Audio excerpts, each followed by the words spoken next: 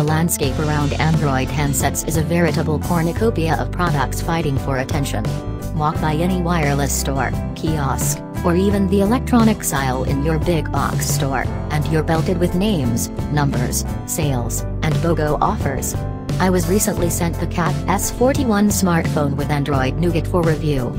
I was going to pass, because of my poor track record with Android devices, but I read further into the web verbiage, and thought this can't be an actual product.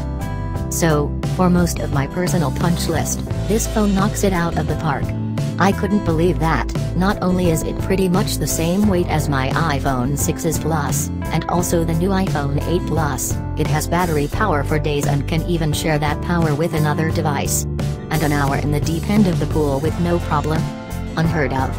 And don't get me started on the headphone jack. The battery share was of special interest to me, and the gotcha that threw me into wanting to do this review. They accomplish this by having a simple microSD to USB, a female cord that you place in the same port that charges the phone, and an app that reverses the power to flow out of that port. I can't wait to test this out for relsies on our next trip. Managing power on multi-day trips with limited access to outlets, cars, trains, planes, Airbnbs and coffee shops, means you're always having to top off a portable battery pack, and plug in your phone. Also, since you are depending on your phone for driving directions, photos, travel info, and all the other minutiae of travel, vacation life, the battery goes pretty quickly.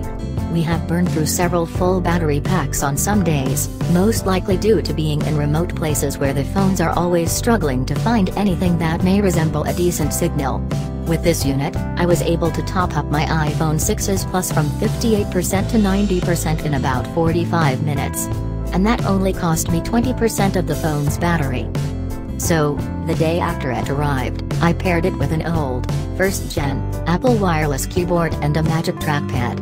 It works perfectly. I love the way the cursor just shows up when you move the trackpad and gets out of the way immediately when you're not moving it. Makes selecting text while editing so simple.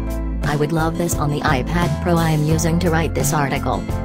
The phone is similar in size to the iPhone 6/6s/7/8, but thicker, so that it looks like a 4/4s with no other comparison. The thickness comes, obviously, from the expanded battery and the integrated weatherproof and shock-resistant case.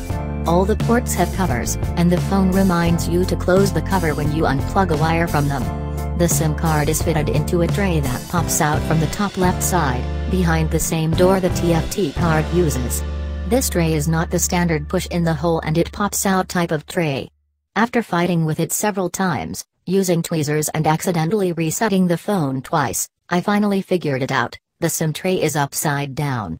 Place the phone face down, put your fingernail into the part of the tray that sticks out, and gently pull. Simple. Another interesting feature is the programmable button.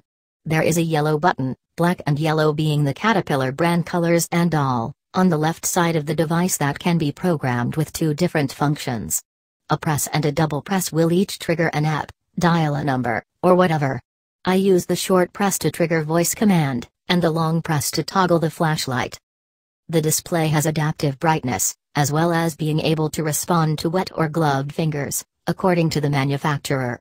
My mileage varied a bit with the damp fingers, but all my gloves are now smart screen friendly.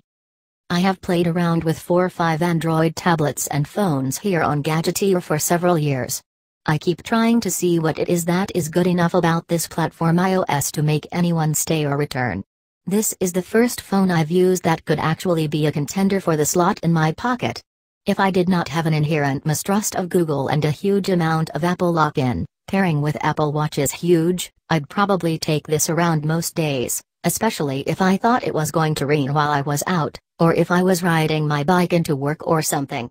Most days, I don't need anything this rugged, or with this much battery life, though. If your mileage varies, I recommend it. At $449, it's not a bad value.